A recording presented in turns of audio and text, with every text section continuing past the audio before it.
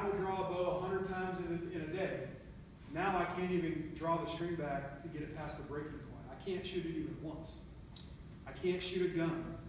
I can't tie my own shoes. I can barely feed myself because I have so much nerve damage to my right hand that I can't pin it past this. This is all I could do when I first got out of the hospital. Okay? Now it's getting better. Problem is that the brachial plexus inside your armpit is a very large nerve bundle. Okay? There's a lot of nerves that run through this area. When that bullet came through, it did something.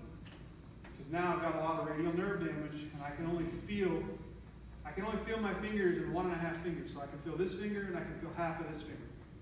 Everything else is numb. Now I can feel that I'm touching something, but I do put a heavy glove on your hand.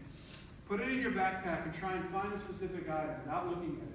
I always tell people, I'm driving down the road and I need something out of my backpack, so I reach over, put my hand in my backpack, and I'm feeling around. And normally I can tell you exactly what I'm touching. Oh, that's my phone. Oh, that's my chapstick. That's, whatever else is in there, my headphones. But now I have to reach in there and I can tell you, hey, I'm touching something. I don't know what it is. I can't tell you. I have no clue.